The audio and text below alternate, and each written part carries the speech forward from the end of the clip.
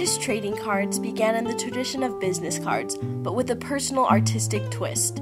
For your cards, you'll want to use your preferred media.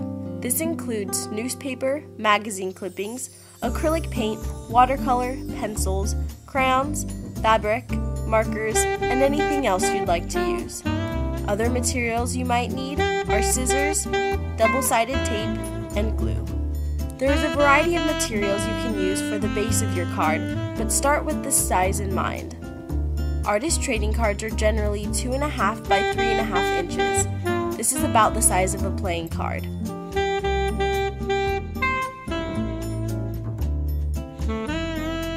Most artist trading cards are created on paper, but they may also have any other medium that can be worked in a suitable size.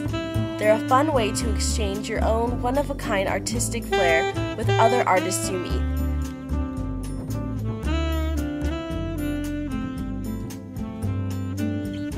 While making your cards, express yourself and show your style.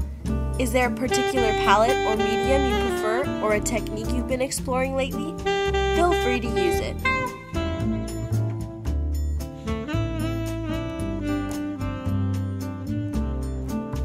When making your cards, work somewhat quickly. You don't need to be careless when making your cards, but there's no need to work your masterpiece in miniature either.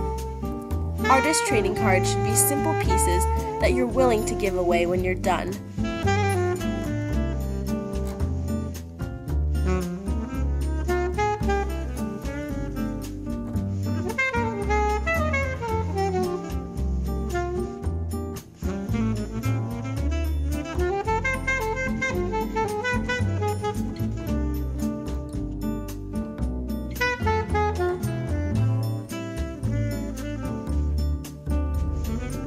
Make sure to sign your cards and attach contact information if you choose to. An email address or website is a good compromise if you'll be giving these cards to strangers. You can also title your work if you'd like. The whole point of artist trading cards is to trade with other artists, so once you have a selection of cards, trade them. Because they are the size of other standard trading cards, most will fit in trading card sleeves. They should be as unique as the artists who created them, so enjoy the selection. Start a collection and try to get as many as you can.